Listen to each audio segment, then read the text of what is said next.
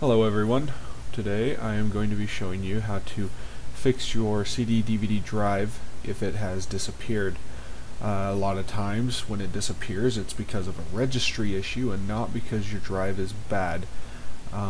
This is one of the easiest ways to diagnose and just to see if it is actually the registry issue.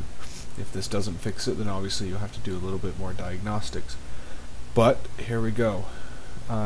I'm using Windows 7, so the way you do that is you click on your Start button, and down here in the Search Programs and Files box, you just type in regedit, R-E-G-E-D-I-T, all one word.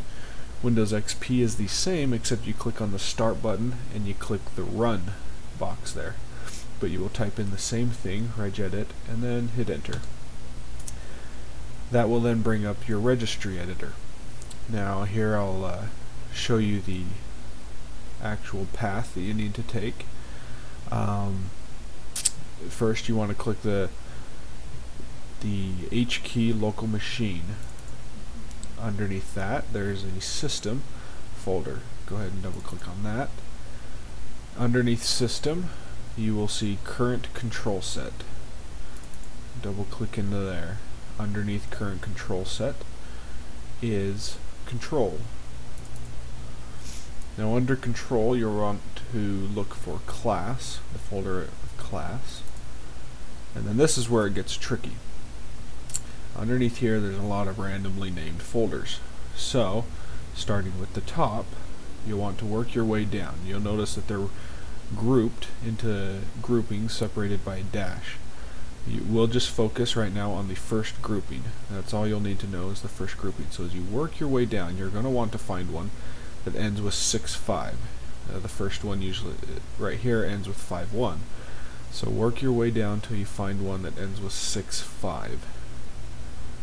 And here it looks like it's probably about 10 down. I found it right here, 4D36E965. So I found the folder that ended with 6.5. If I click on that, brings up the numerators and stuff on the right side.